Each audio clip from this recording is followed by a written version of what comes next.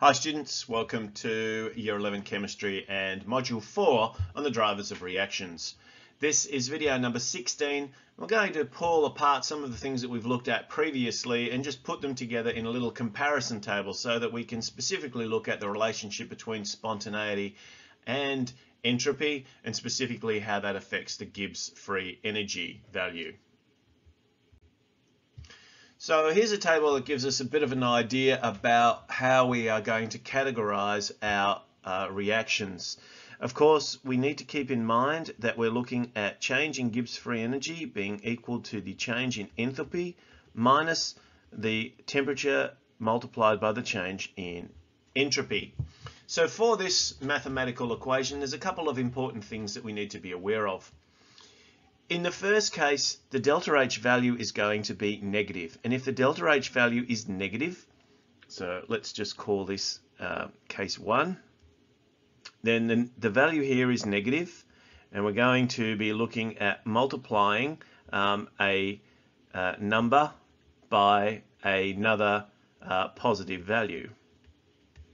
So that's going to be a negative minus a negative, so this is always going to be a negative value. And so therefore, these ones, because the delta G is always negative, they must be always spontaneous.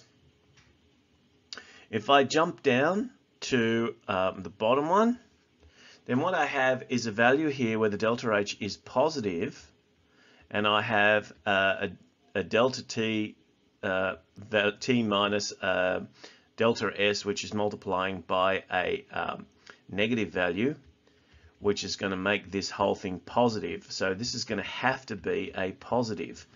And therefore, if the delta G is always positive,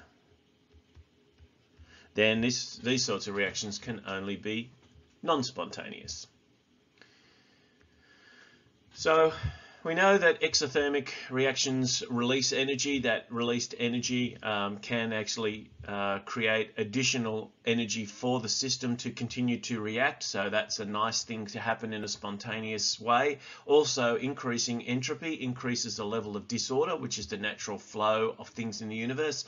And so that also tends to be something that favors spontaneous reactions. So the reverse of each of those tells us that we would not have a spontaneous reaction. But what if we have a combination of the two? So let's look at number 3 now.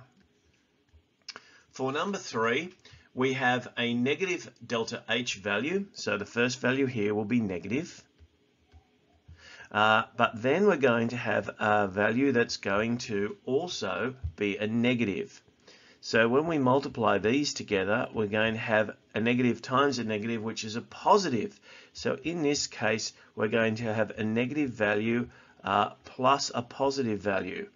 Now, what's obviously important here is if this positive part here is less than the magnitude of the negative, then we're still going to have a spontaneous reaction. And one of the ways to ensure that it is to ensure that this component is very small.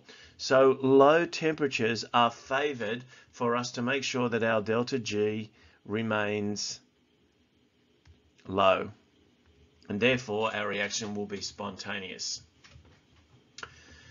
The reverse logic, I guess, is what we need to apply for our final situation. This case, we have an endothermic reaction, so our delta H value is already positive. And so then we're multiplying it by a value that is multiplied by a positive value. So this is, again, okay, but it means that this part of the expression this time now needs to be larger in magnitude, because it's going to end up with a negative. So we're going to have a positive minus a negative value. So as long as the magnitude of this is now large enough to ensure that we have a negative value, then we're going to have a spontaneous reaction. So therefore, the T delta S has to be large, and one of the ways for that to happen is to ensure that the temperature is very high. So for the delta G, again, to be negative, for delta G negative is negative, then we have to have dt delta S being greater in magnitude than the delta H value. This is one way of trying to help you make a quick comparison of each of the different types of situations that we can encounter as we look at each of these different reaction systems to try and identify whether or not they're endothermic and exothermic in terms of their enthalpy change, and also whether or not they're increasing or decreasing in entropy.